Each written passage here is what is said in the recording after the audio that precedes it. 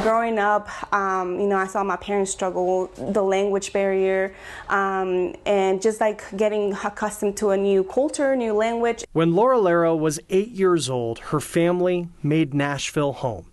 As a DACA recipient, she was able to get a degree in social work. But until recently, she was not able to apply for a license to actually practice. I did thought about it, maybe moving to a different state, but at the same time, it has been hard because my family is here. Tennessee recently joined about 15 other states in passing new legislation expanding access to some professional licenses. I think I expect to see more of this happening, actually. I think we've seen it sort of quietly bubble up in different states. And like I said, Eric Figueroa with the Center on Budget and Policy Priorities says during the pandemic, more states realized there were a lot of people of different statuses with in-demand skills.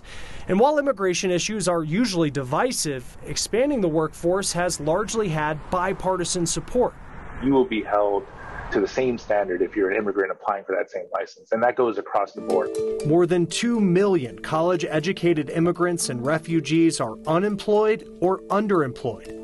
Nearly half have at least a bachelor's degree, according to Upwardly Global, an organization that helps skilled immigrants get into the professional workforce. States stand to gain economic benefits from increased income, spending, and tax revenues from better-paying jobs. It sort of is a win-win for everyone. He says the next step is allowing licensed professionals to take their skills across state lines. Thank you for joining us this week for our conversation about immigration. Next week, we are taking on a very hot topic, and that's guns. Many communities are trying to find the answer to gun violence. We are going to one city, taking many approaches to find what's working. Until then, from Seattle, I'm Chris Stewart, and this is The Race.